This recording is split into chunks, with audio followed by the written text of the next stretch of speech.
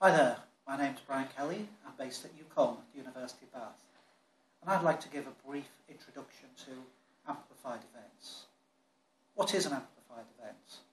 We might describe an amplified event as an event which exploits technology to allow the discussions and the ideas shared at an event to be broadened to a wider audience. And we might say there are three different ways of looking at an amplified event. There's amplification within an event.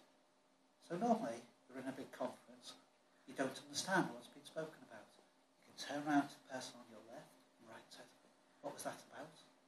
But you can't ask the person in the front row. But if you have technologies, if you have mobile devices, you can use the event back channel, such as Twitter, to ask questions, share ideas. A second type of amplified event is amplifying out. This is really great if you're a speaker. It means that a remote audience can watch a video stream or an audio stream or listen to the tweets about your ideas.